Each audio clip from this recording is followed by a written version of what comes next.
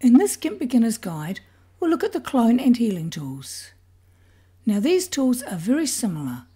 With each of them you create a source area and then you copy the source to another area. But the clone tool copies the source exactly, whereas the healing tool only copies the pattern or texture of the source, not the colour. And I'll show you that with this photo. Here I'll copy part of the grass area to the sky. So first of all, I'll use the clone tool. So I'll click on the clone tool to select it. And now I'll place my cursor on the area that I want to use as a source, which in this case is the grass.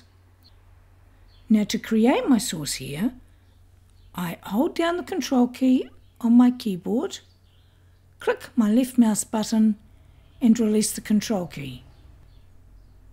And when I move my cursor away, you'll see that there is a circle with a cross in it, and that's indicating that that area is my source.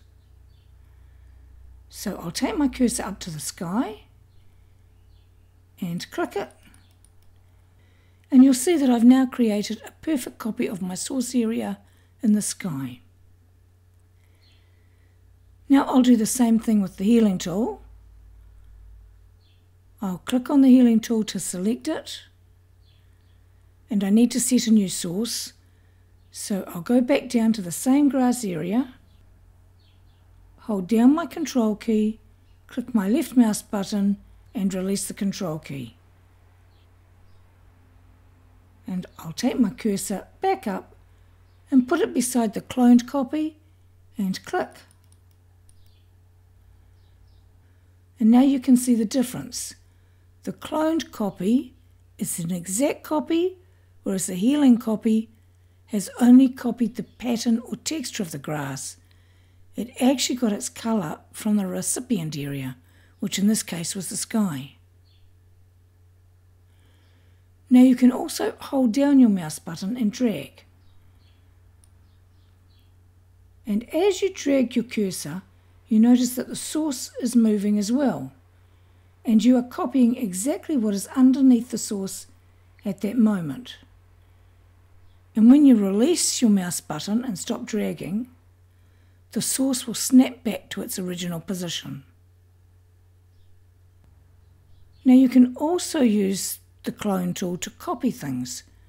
For example, if I wanted another tree like this, I could click on my clone tool to select it, set my source at the base of the tree,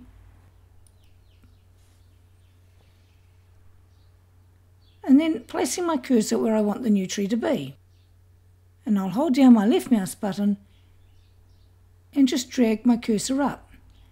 And as I drag it up, my source is moving as well, and it's copying whatever's underneath it. And in this way, I can actually copy the tree. And again, when I release my mouse button and stop dragging, my source will go back to its original position. So that was a quick look at the tools. Now I'll close the project and I'll open another one to help show you how you can use these tools to tidy it up.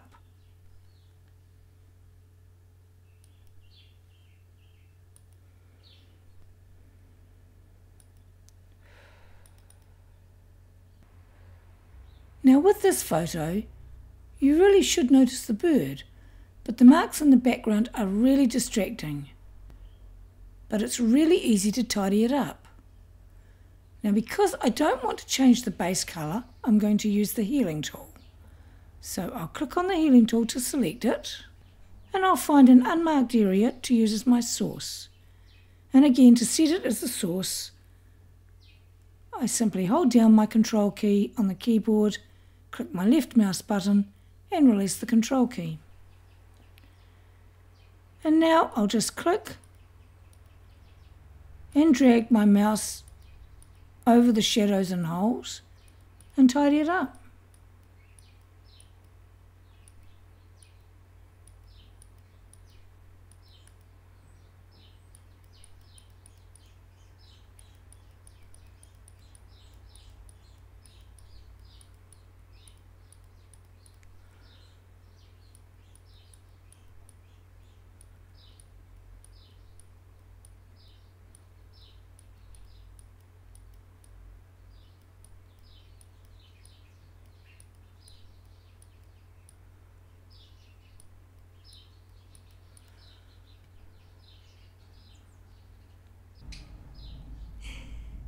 Now down here, I'll need to use my clone tool to remove this discoloration. So I'll click on my clone tool, and I'm going to set my source just behind the bird's wing.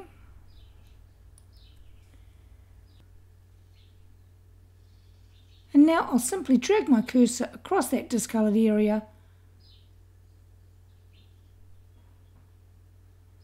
copying my source.